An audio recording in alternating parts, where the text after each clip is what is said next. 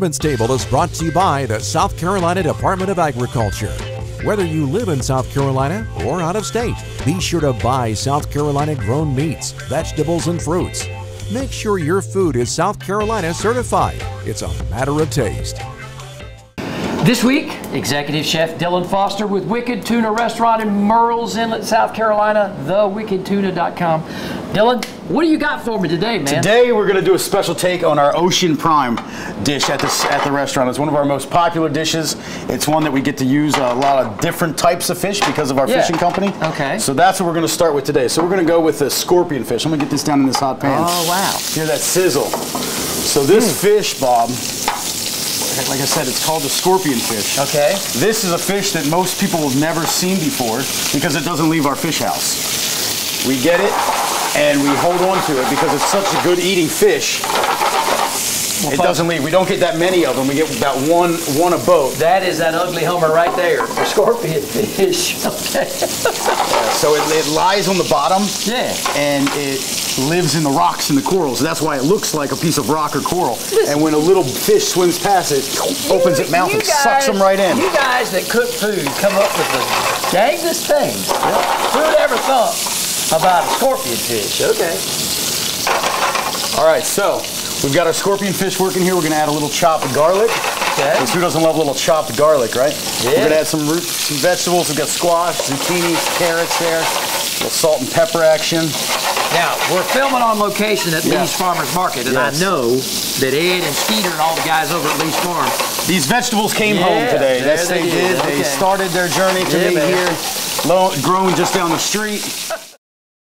All right, Dylan. Here we go. Fish is up. Fish is up. So let me have this, Mr. Bob. Thank you very much. All right, while plating this, we're going to start with a little cauliflower puree. Oh, wow. All right, so we just take some cauliflowers, we steam them up, mix in with some... And folks, again, if you want a copy of Dylan's recipe, it'll be on bobredfern.com. Go to the Sportsman's Table. And you really want to taste it for yourself, come on down to Murrells Inlet, stop by the Wicked Tuna, and you can have... Let's put those vegetables in that flavor bowl again. Oh, wow. All right. And we're going to put some blue cheese cream. This is a fresh blue cheese cream that we make there at the restaurant. Cream, gorgonzola, all the good things that make life worth living. Oh my goodness. Put that there on the bottom of the plate. Little bed for our fish. Yeah. Who would not like a bed of blue cheese? That's true. It's a good bed to me. Yeah. Now here we have we call this our prime topping, and it's prime because it's got all the best ingredients, in my opinion, from the ocean. Okay. We've got lobster, spiny lobster out here of South Carolina. We've got jumbo lump crab. Oh my goodness. That we catch there in the inlet. You know, I'm going to have to stop by the restaurant and get one of these for myself. And then we would normally put a little Parmesan on top of that. Okay. We would normally throw this pan right into the broiler to melt that. But since we don't have a broiler here, I brought my friend the torch, because who doesn't like playing with fire on a Wednesday morning? And we're just going to get a little color here on top. Look at that. I guess folks at home will have to put it in the broiler. They would have to do that. Yeah. So that just kind of what, solidifies that topping up there? The cheese? Yeah. The cheese is just delicious. The topping is, you don't really want the topping to be a cake.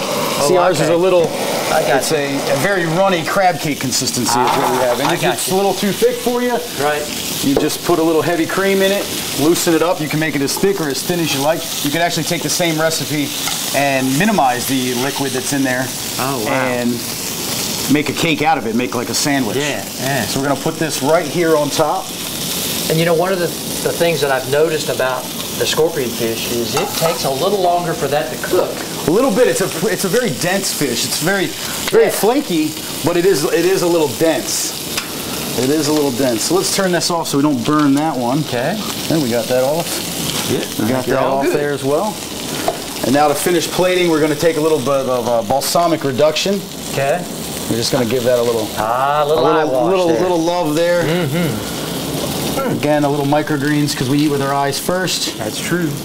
And that is our Ocean Prime with scorpion fish. Wow, Dylan, that is fabulous, man. I'm telling you. Thank you very much. Wicked Tuna Yes, Restaurant, sir. Murrells Inlet, thewickedtuna.com. Log on if you'd like more great food just like this. If you're coming to South Carolina, come on over to Murrells Inlet. Stop by. This guy will probably be in the back. He'll be able to get you some great food. And log on to CertifiedSCGrown.com and see what's fresh on the menu for yourself. Each and every week, the Sportsman's Table is bringing a great cook, chef, you name it, just like this guy. We'll be back again next week with another great recipe. We'll see you then. To find out more information on food that's fresher and tastier, go online at CertifiedSCGrown.com. Buy certified South Carolina grown products. It's a matter of taste.